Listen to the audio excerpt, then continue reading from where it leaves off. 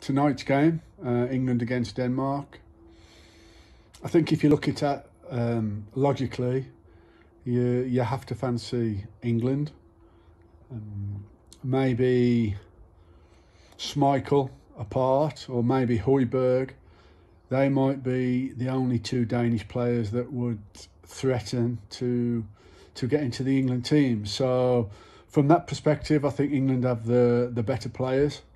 I think if both teams play to the full capabilities, I think England win.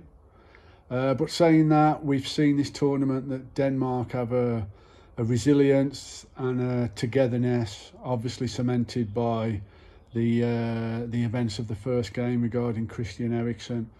The captain and the senior players in that Danish squad have led the team excellently, as has the head coach. So certainly Denmark can't be underestimated. As I say, they're good, solid, professional football players with good ability. But you have to say, you know, the likes of Kane and Sterling, Grealish if he gets on, Maguire, Stones, Luke Shaw down the left, whether it be Trippier or Walker down the right.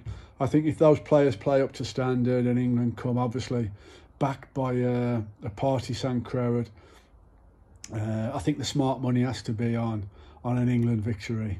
But as England fans, we know only too well, too many occasions we have threatened to deceive or got into great positions and failed to deliver.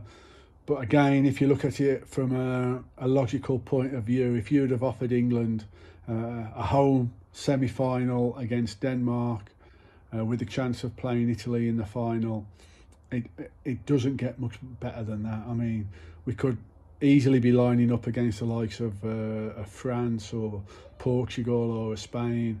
And I think any English fan and anybody connected in the England camp would snatch your hands off with a chance of playing Denmark. Hopefully it's a great game. Hopefully it's a great spectacle like last night. Everyone that goes to the game hopefully stays safe and well. But at the moment, I have to say I can't see anything else other than an English victory. Thank you.